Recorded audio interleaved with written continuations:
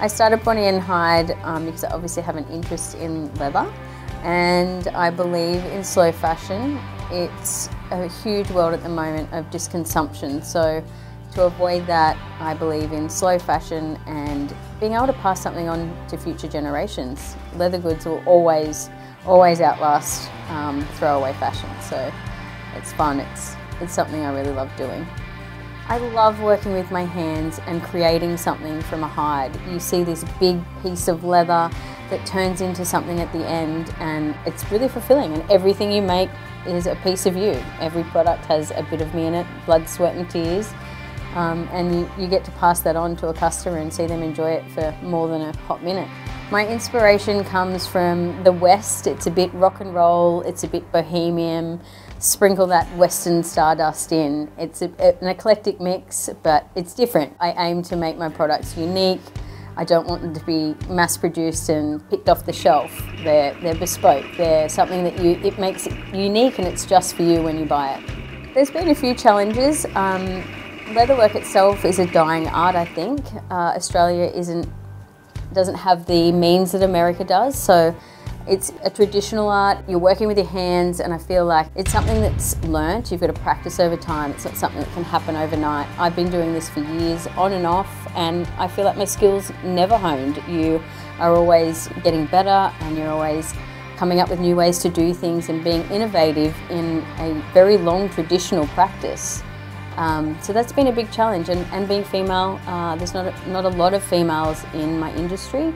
It's getting better, but it's been a slow process. So lots of old fellas that still do this, and they're great. They share their information and pass on skills that help. But yeah, it's from a young person's point of view, it's been a little bit different. I take on a little bit of custom work still. It's probably my favourite project to do, obviously, because of you get to work with a customer and you get to bring their idea to life. That process is great. Like, you get to sit down at the drawing board and create something and draw it up and have the customer see it. And then I like to take photos of the process. So when they take a custom product home, they get to see it from the very raw leather, where it's just a piece of leather, to it being cut, to it being edged, to it being painted if that's what happens, to having custom carving. Like, this is hours of work. It's not a 5-minute job. Any custom work that I do is usually a minimum of a day and a half, just on setting it up, designing it, drawing it. It's that expression to make sure you're touching the base and every key aspect that they think that is going to be in their design, and making that come to life. And like I said before, it's such a joy to put something into a product that is you. It's your idea, it's your design, and they take away a little bit of you every time in a good way, and leather lasts for so long that you know that they'll have that for as long as you can. I'm probably going to be around, and as long as they're going to be around, something they can pass on to their future generations. I love that. I love the thought that there'll be a little bit of Bonnie and Hyde when we're well and gone.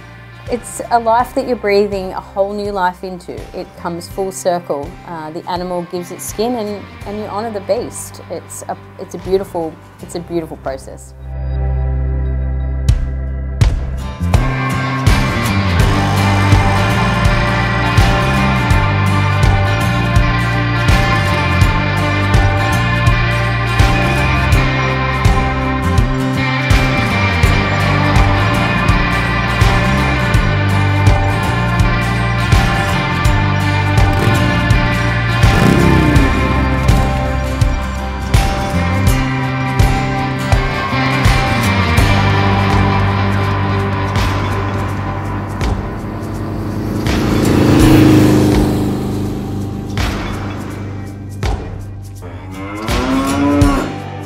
Bonnie and Hyde, curators of handmade leather goodness.